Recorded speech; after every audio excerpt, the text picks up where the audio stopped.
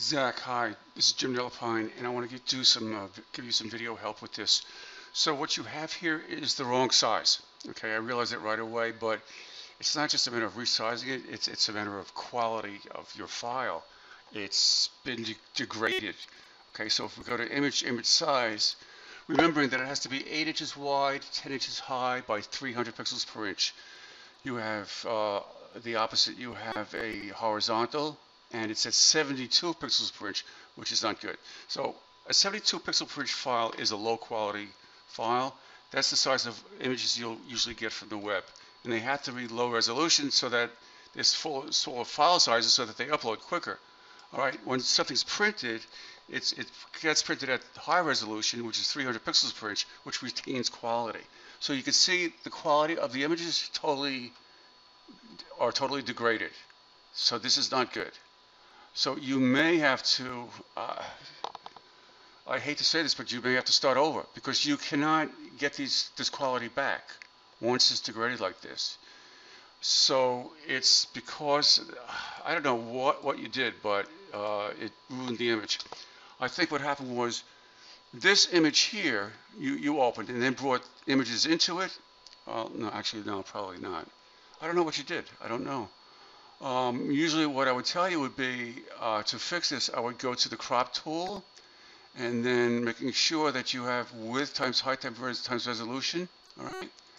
You would type in 8. All right. And you'll start to see the bounding box. Then I'm going to hit tab so it jumps over to the next area. That's 10. So that's 10 inches high. I'll hit tab. Now I'll type in 300. All right, so that's 8 inches by 10 inches by 300 pixels per inch. The first number is the width, so you can see the bounding box, what it surrounds. So I'll hit enter, and it's going to cut off that type, which you probably should redo anyway. You can do it to fit, but I'm just going to. You can move this around and position this the way you like it. So I would say something like that. Okay, and then you actually want to scale, I don't know. So let me click on this check mark here, and that will apply that transformation.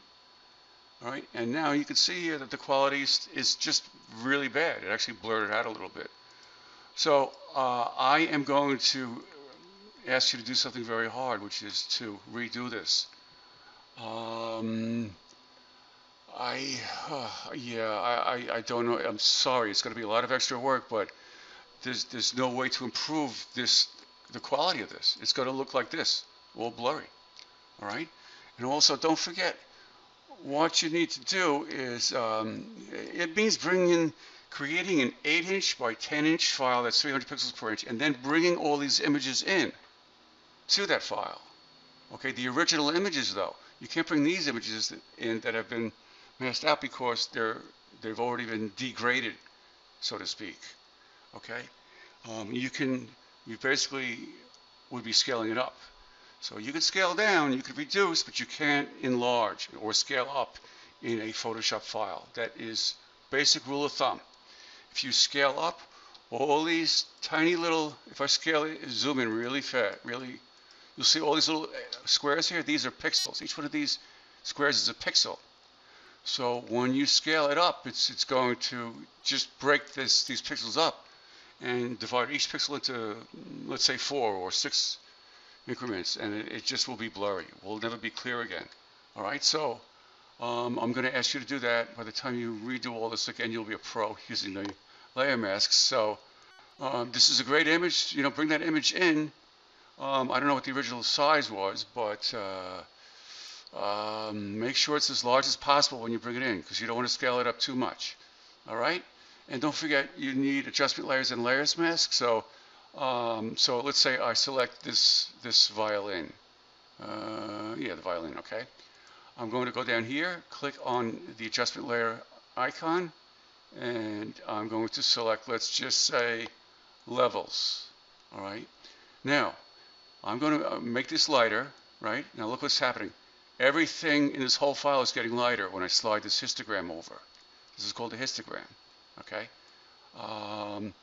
So what you want to do is only have it affect the underlying layer, just like in milestone 3, task 1, you brought in an image and had the image attached to your name. Okay, so a clipping mask affects the layer directly below it.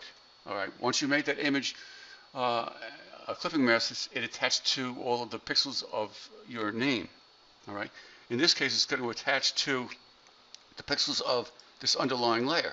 All right, so I'm going to alt click here to make that a clipping mask. Now when I do this, it only affects the violin or the underlying layer. All right, then what you're going to do is any selection here, any thumbnail for any layer mask, just control click on it to make it a selection. Okay, then go to select, save selection, name it accordingly, guitar, and just hit OK. Okay, what you've done is, if you go to channels, is you save that selection as a guitar. That means later on you can load it. Okay, so that's what you need to do. All right, you go back to RGB and then back to layers. All right, I hope that helped, and I'm sorry to give you this news, but you know, you've got a very exciting thing going on here. I want it to be a success. All right, take care.